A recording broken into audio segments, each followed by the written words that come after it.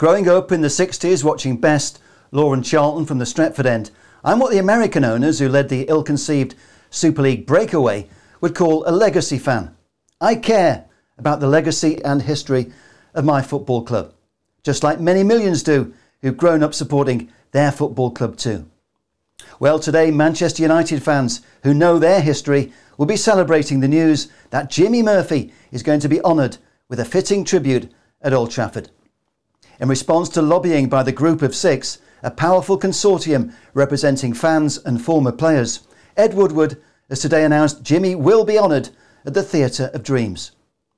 The club have agreed to what I'm told will be a visible and enduring tribute at Old Trafford in recognition of Jimmy Murphy's contribution to Manchester United.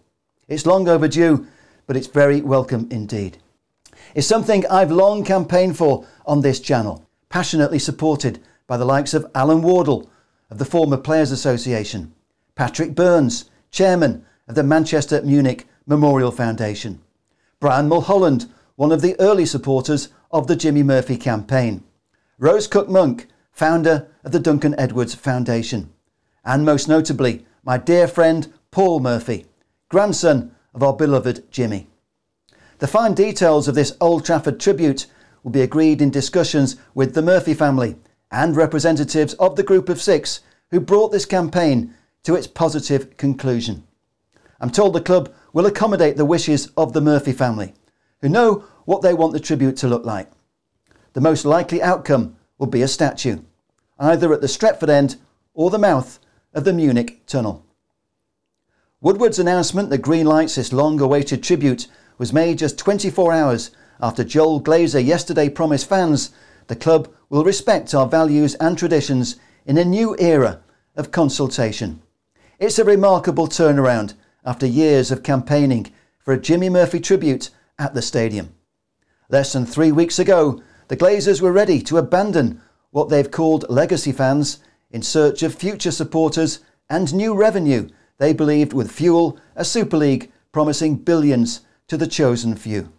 But that already seems like distant history, as we now talk about honouring the man who saved Manchester United when he kept the red flag flying high after the devastation of the 1958 Munich air disaster, when we lost 8 Busby babes in the crash and our manager Matt Busby lay in a Munich hospital fighting for his life.